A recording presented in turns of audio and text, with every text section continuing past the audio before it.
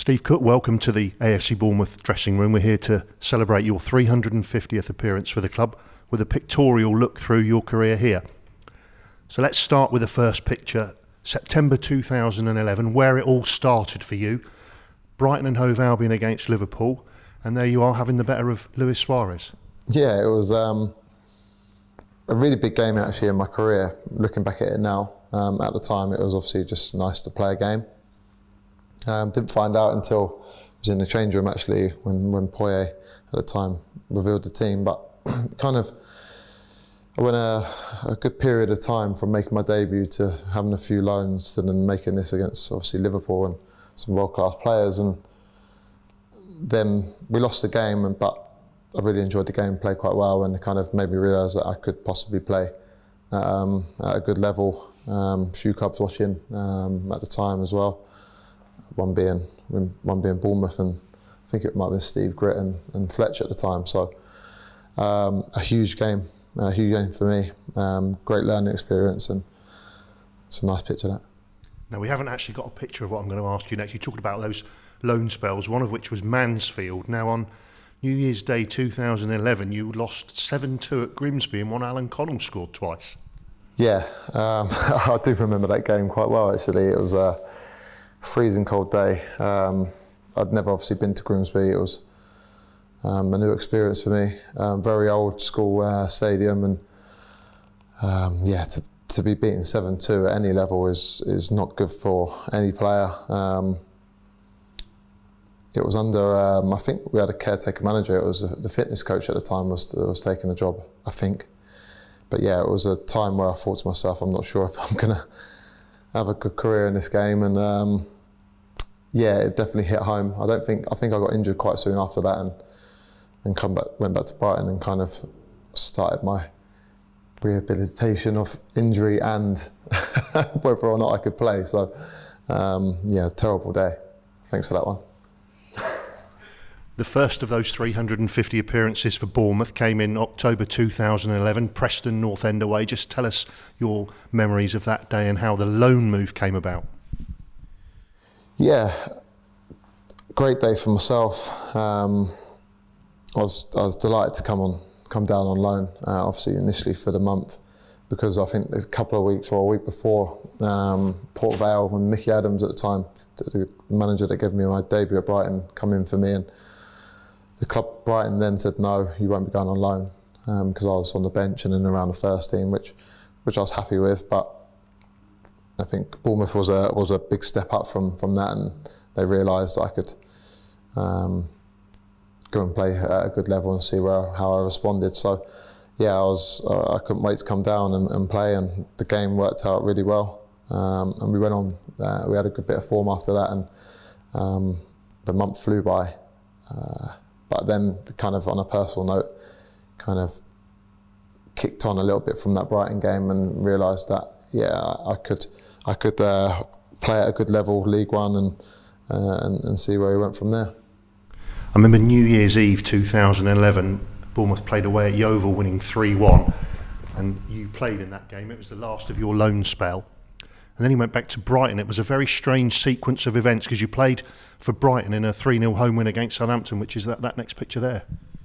Yeah, that was a really strange time, because I'd actually, the week before that, went back to Brighton to discuss things, and Poyet actually thought my loan was up, and he told me I was on the bench for Brighton on the Saturday. I was like, well, I can't, because I'm still on loan at Bournemouth, so I don't think I'll make that one.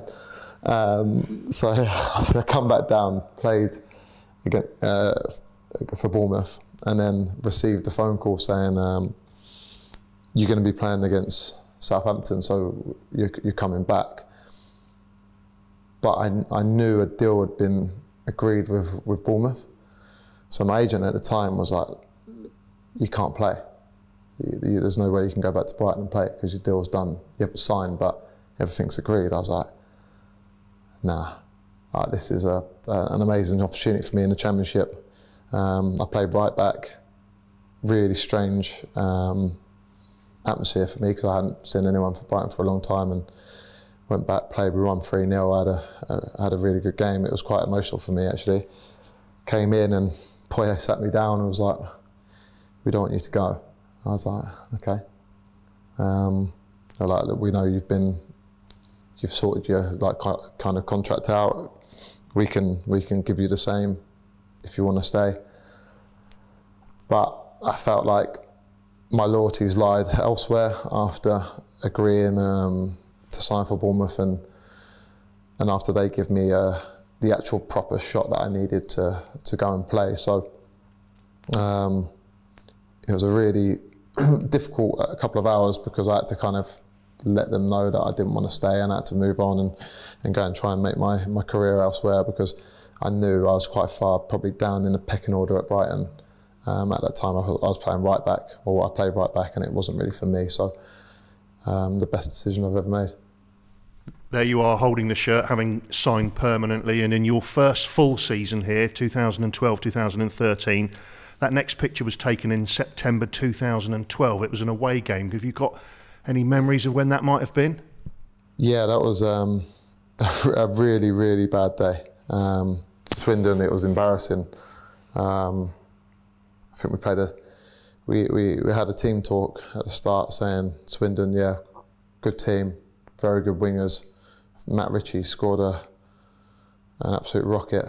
Wingers are the strength, and we played a diamond, which was interesting for a player that played. I played right back that game, so it wasn't. It was not a good day. Probably one of the real low points in the clubs after obviously Maxim took over. Everything started looking up. And then we got hammered 4-0, and it was kind of like, yeah, we're going to struggle this year.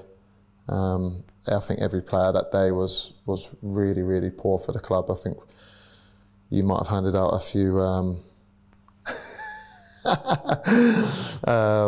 a few harsh words for the Echo the following day, which was fully justified, because we really let ourselves down and the club down at that point, and it was a really difficult time.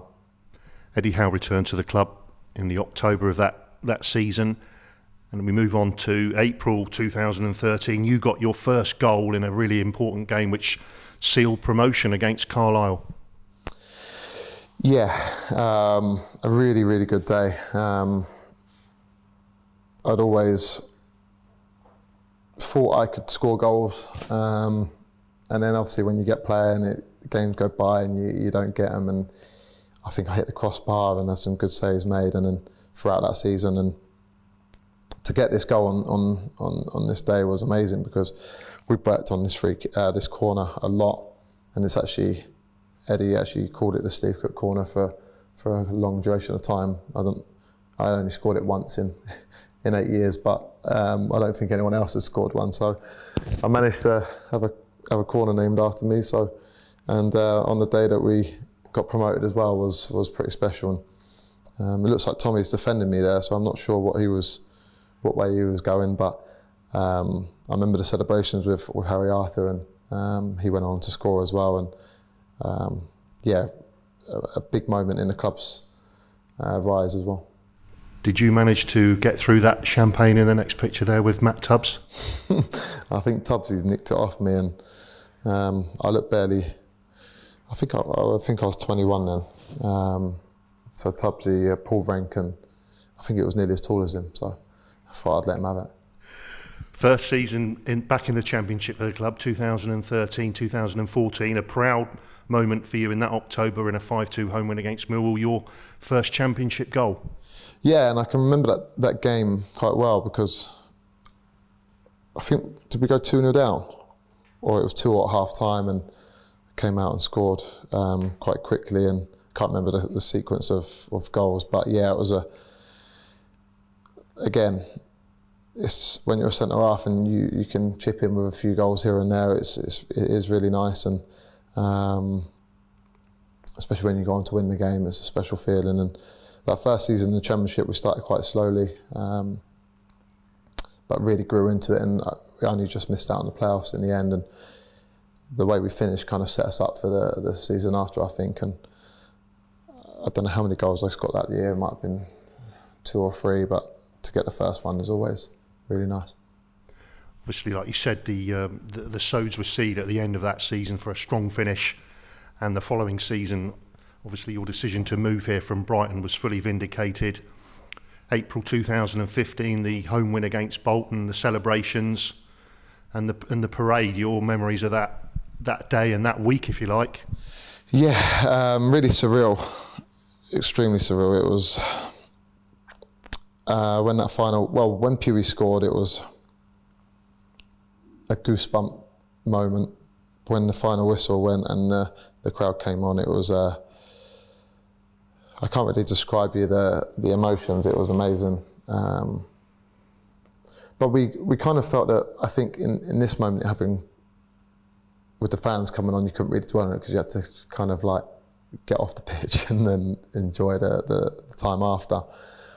The week went extremely fast, and then the Charlton game, I always remember, obviously the fans cheering. It was like, okay, well, Sheffield Wednesday scored, and it was more of, you kind of felt like tears were coming on rather than the emotions of joy of the Bolton game. So 2 contrasting sets of emotions in a week that everything seemed to just go right, and it was one of the best weeks of my life. Obviously, it changed everything for this club and this set of players, and a lot of the players here have never looked back. Talk about the highs and lows of the Premier League encapsulated in the next 2 pictures. First of all, September 2015, a chastening 3-1 defeat away at Norwich City. You got your first Premier League goal, but you didn't really have a great deal to celebrate at the end of that game. That was when maybe the alarm bells were sort of sounding, thinking maybe we could be one-season wonders here. Yeah, it was a really, really poor performance, and like I say, I scored, but it kind of meant nothing, which was a shame, because to score in the Premier League is a massive milestone, and I was really poor this day. The whole team were poor, especially in a kit like that. You kind of exposed even more, you know. Norwich were, so Carrow Road's always a difficult place to go, and I think we turned the ball over every other ball, and we were really, really poor. And like you say, it kind of was like, oh, maybe we're not good enough, even individually. Maybe I'm not good enough to play in this league. And it was an eye-opener from a team that, when you play against the Norwiches and you've come up, you need to be close. You know, you have to maybe nick a draw or grind out a away win. But when you lose convincingly like that, it's like, oh, okay, this could be a long season. But you put it quickly behind you, and moving on to April 2016, a 2-1 win at Aston Villa, where you secured Premier League status in the first season, which a lot of people didn't think that the club was going to do. Yeah, so if you look at the last picture and this one, the amount that changed in the team was huge. Sometimes you look for turning points in the season, and it was any win in the Premier League is extremely hard to get, and we won 3 on a row, 3 on a bounce twice that season. It was a lot of points. This game at Villa, it was a really hostile atmosphere because the Aston Villa fans were really, really against the team at the time. I think when the team got announced, the Villa team, I always remember it, they booed every name apart from one who was a youth product, and we kind of thought, okay, we're all right today. We're going to beat this lot because the crowd are already against them. And I enjoyed my goal that day as well. Nice little flick, a well-worked corner, which I don't think anyone's scored from since either, so maybe I'm a one-hit wonder on these corners. We might need to start making up some new ones. And it turned out to be a really successful season for the club and individually. I got some good amount of goals and played a lot of football as well, which was really enjoyable. Talking of change, the head of the following season, a massive change in your appearance. Yeah, stinking. I think it was the beginning of the end of my hair, you know. Probably the amount of dye that went into it kind of frazzled it away and it started disappearing. So the one thing I will say is I kind of had to do something before it disappeared. Obviously, it's come back now. But at that period of time, it was like, okay, I need to change something up to kind of enjoy my hair a little bit before I followed a family trait and it disappears. So I got a bit of stick, but a few actually still talk about it now and say I should do it now. So it obviously lasted. It impressed a few people. Few hair-raising moments in that Liverpool game, 4-3. You scored the club's highest finish in the Premier League, 9th. What a fantastic day that was. What a fantastic season. Yeah, this day was my favourite, even to this day. It's to be 2-0 down and 3-1 down and come back and win 4-3 in the style and the manner we did was, yeah, nothing short of amazing, really, because there were some great goals in there. It was a game that really sparked some players' careers.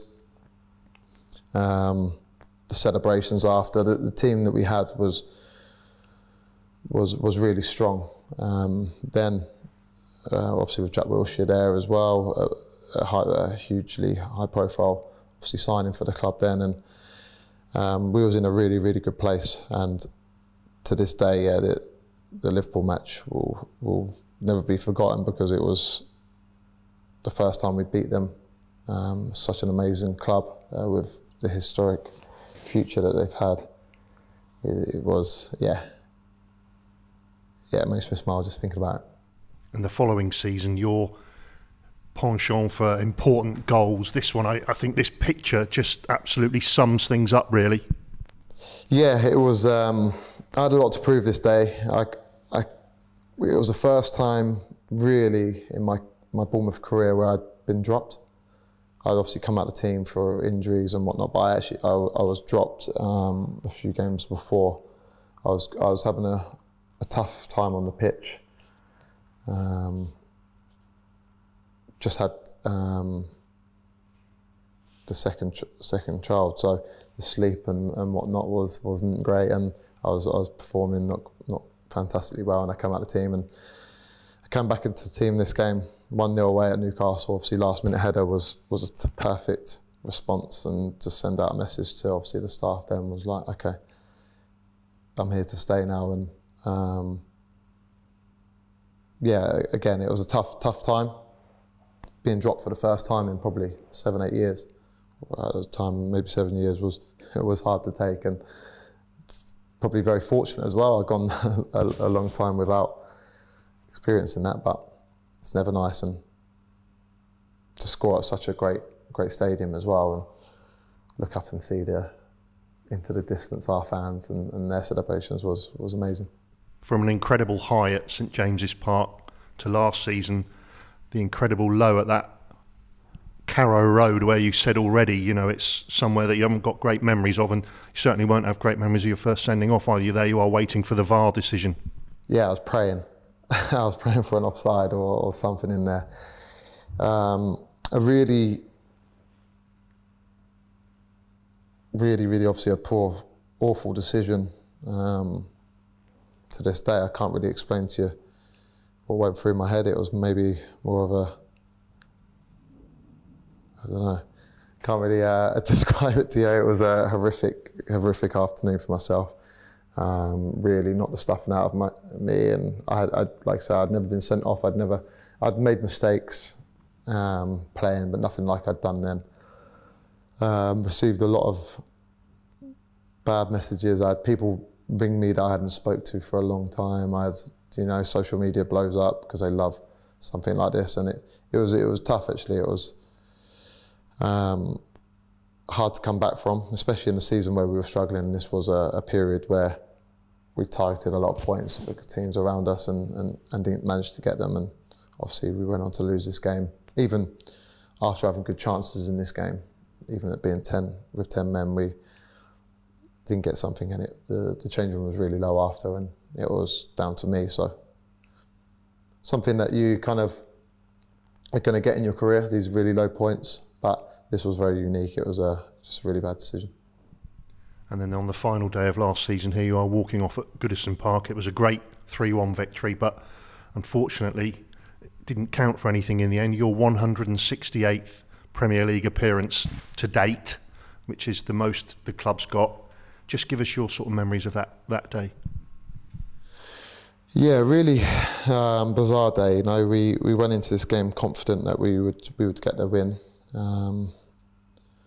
but I think the damage was done the week before. We had an opportunity to have it in our control, and we went from having a real high from Sudge scoring to it being disallowed, to then in this game knowing that we had to win to control not even to control the outcome. Sorry, to just give us a glimmer of hope. But when we received the news that obviously Villa had gone 1-0 up, it was, you kind of just wanted to sink into the ground and kind of have it end then, because the last 10-15 minutes of that game was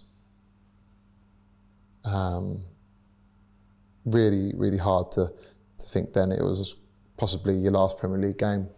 The journey that the club had been on, the season being drawn out for such a long time.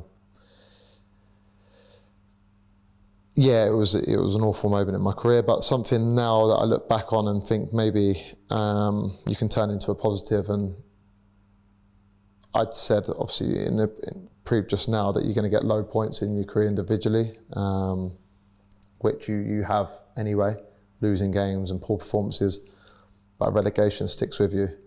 Performances you can kind of dust under the carpet and go again. Relegation's my first one at the highest level.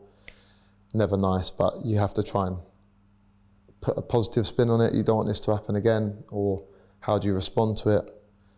I listen to a lot of podcasts now, and the high performance ones and whatnot, and everyone you speak to is, do they fear failure, or are you not used to fail? And I do think you have to fail now to realise what you had, and if you can go again. So I'm really positive that we can respond to this picture. It's an awful picture. I don't like looking at it, but hopefully in 8 months' time, 6 months' time, whenever it is, I can have another interview and say to you, this defined the club and myself. The final picture there is from the Nottingham Forest game, where, has to be said, you're a very rare breed to make 350 appearances for the same club in this day and age. Steve, your hopes, obviously, for this season, you said that you hope you haven't made your last Premier League appearance. What are you hoping for, sort of short term and long term this season?